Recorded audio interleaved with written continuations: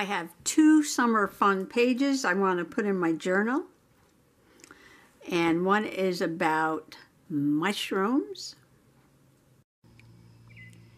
There's not too many different kinds of mushrooms around early in the season, but I always see these little brown ones on the lawn. I'm not sure what they are. I turned one over, and you can see on the underside of the cap that this one does have gills, and that's an identifying feature. And this is just the fruiting body of the mushroom. The organism itself is a mycelium that runs under the ground. So if you pick the mushroom, you're not killing the organism. The organism is down in the ground. This is just a little thing that pops up for reproduction. So that's going to be a fun summer page. And the other one is going to be about the birdhouse. Okay, 2 true stories about this birdhouse right here. One, when I saw Mama and Papa Wren going back and forth with sticks and little twigs and things, I saw them land on this pussy willow tree and was pecking away at this pink ribbon that I put on the tree, and that was to denote that this is something that we planted last year. So I came outside and I put these little tiny pieces of yarn on here. So I thought maybe that would be easier for the little bird to carry into his nest and use it as a lining. But the bird is really small, and I may have made these too big. And the second true story has to do with the nest that's inside this little birdhouse. And out my kitchen window, I watched these little house wrens so busy at work all day long, bringing little sticks and twigs into the little house to build a nest inside. And then one day, Mr. Possum came back in the house and he said, "Oh, you know those birds, they built their nest so thick, they couldn't get in their little house. So I helped them out, and I cleaned out the house for them." I'm like, no, no, no, no, no, no. I said, they can go in and out. I watched them go in and out. He said, no, they couldn't get in there. So I took some of those sticks out. I'm like, oh, poor things. They worked so hard in building that nest, and you went out there and took it apart. So then I watched them a few more days build it back up again. I think it must be like some kind of protection right at the door of their house. See all those sticks inside there? It probably protects them from some kind of predators. But the wrens are so small, they can get in and out. They don't have a problem with that. So anyway, now the Mama and Papa are busy going in and out, in and out. I wonder if there's babies in there. I don't hear them. But I'll come back tomorrow and check on it. Right now they're twittering at me. They want me to leave the house. So I'll move away.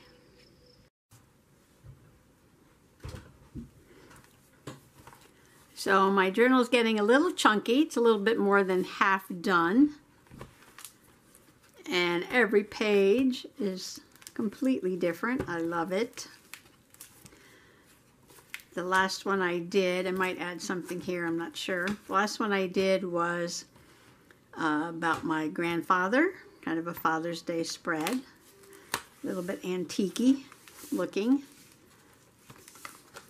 And so this is going to be a fun summer spread. So I need a background to tell the story about the house wrens making a home in the house that I bought. I think it was $3 at a yard sale. And then I need a background for just a crazy summer mushroom picture. Okay, this is one of those calendar posters. This artwork is by Dana Haycock, and I got a whole bunch of these calendar posters at a yard sale. A big stack of them for very cheap. And they have awesome pictures. So I'm going to use this one about the birdhouses. I think for background, I'll have to cut this down to size. Even though it says May, that doesn't matter. And then somehow get my story on the page too.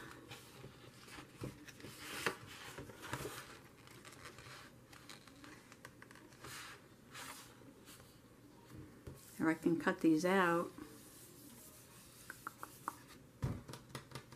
This looks like the birdhouse in the yard, doesn't it? They all do, kind of. This one's bigger though. Okay, now I'm going to find something for my mushrooms. I was looking at some different papers that I have, but these are very old papers. I thought they might be a background. But then I was thinking about my Edith Holden book. And I might do one that has June and toadstools.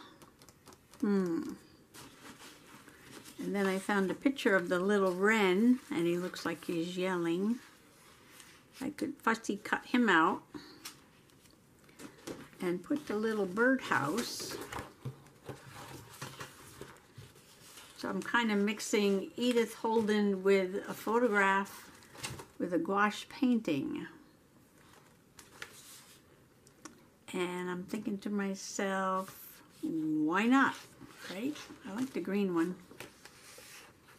Why not? Why not? Why not?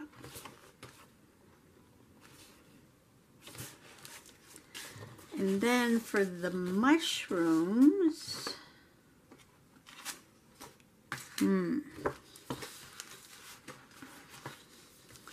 can make a mushroom here, do my journaling on, and just put it on top of the page.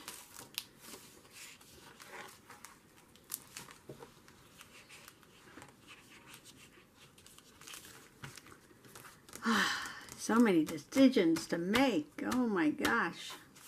Okay, let's work on one page at a time. So let's see, for June. Okay, I'm gonna cut out some things and arrange them on the page and give them a little bit of an audition. Okay, I cut out the wren, and I love this because it looks like he's scolding me for peeking into the birdhouse. And I left some of the background so I can cover up this bird, which is a willow warbler. But that's a UK bird, and I'm not in the UK. So I'm going to cover it up with my house wren. And then I'm going to put the little birdhouse that I cut out. I'm going to put that over where it says willow warbler. And then when I get this all glued down and in place, I can do my journaling around the bird, I think, right? What else would I want to put on this page? I'm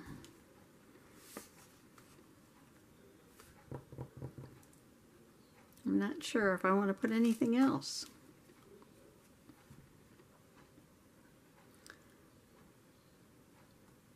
Sometimes nature journaling pages, you don't add a lot of extra stuff because you want to tell a story. But I might wind up putting a butterfly or something up here. Could do that. I love these little pink roses here. So pretty. All right, I'm going to glue these in and think about if there's anything else I want to add.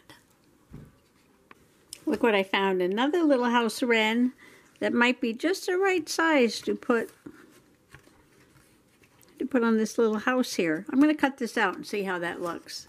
Otherwise, I got these three things glued down, waiting for that to dry. I did all of my journaling on the page, told the whole story of Mr. Possum emptying out the birdhouse. And I got my little bird down there, so I got my two wrens. And I was thinking about adding a butterfly, and I have these wonderful, sort of vintage looking die cuts that Dolores gave me. And there were some butterflies in here. That one's kind of big. Let's see. Any little ones? This one's a little smaller. I don't want to cover up all the flowers.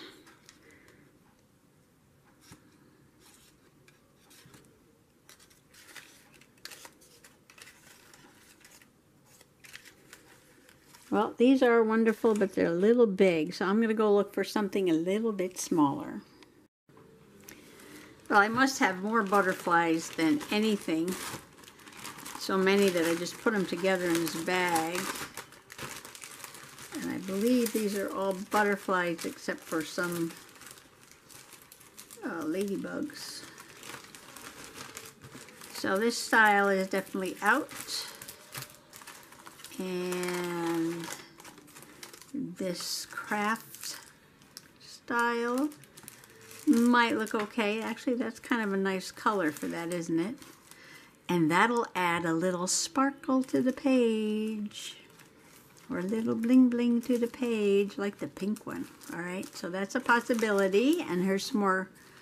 And these look like they're on corrugated cardboard. But that might work. Add a little dimension. Here's some more of these. And let's see. Oh, here's some three-dimensional ones.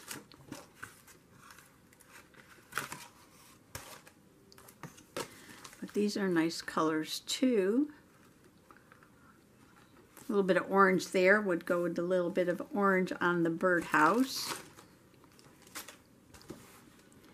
That might be nice. All right, we got lots of possibilities here. I don't think that one. Green one, I got a lot of green on there already. Okay, I'm saving these pieces of plastic to make flying butterflies, but I'm not gonna put one on this page. Oh, and these were given to me. But there's really no blue on this page, and I think these are all blue. These are die cuts. They're beautiful. I've never seen these at my Dollar Tree. So these were gifted to me. This one kind of matches the edge of the paper, though. It's going to be a hard decision. A hard decision.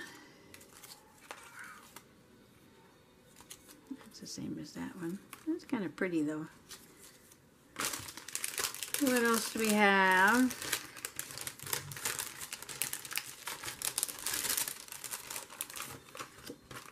Let's see. We got purple ones.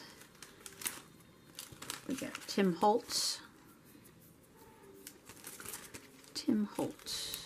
These are kind of translucent. Let's see what colors we got here. Let's see. That's too big.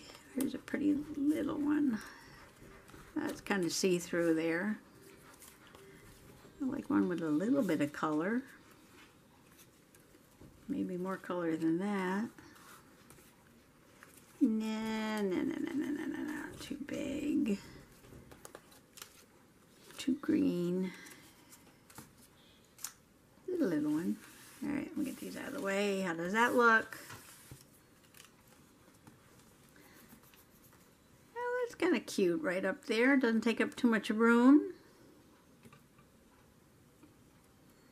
It doesn't have bling bling on it, but it is shiny.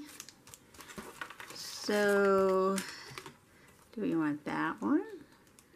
Or that one? Three-dimensional? Or this one? I don't know. I'm kind of going with this one right now. Nice and orange. Complement the little orange birdhouse down there. There's my bird clock. And I don't even have to look at that. That's the mourning dove. So let's just put a little touch of glue on that one.